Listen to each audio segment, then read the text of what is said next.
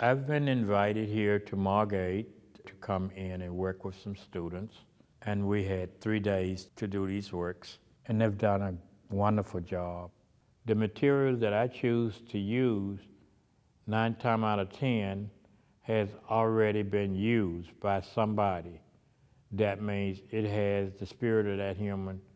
Once you get that and you bring it together with other things like the ladder, and you see all the threads and things that's on the ladder, it just remind me of humans' ability to express themselves or put things on exhibit to the point that these things can be awarded a ribbon. It just totally amazed me what they did with all of this stuff so quickly and so brilliantly.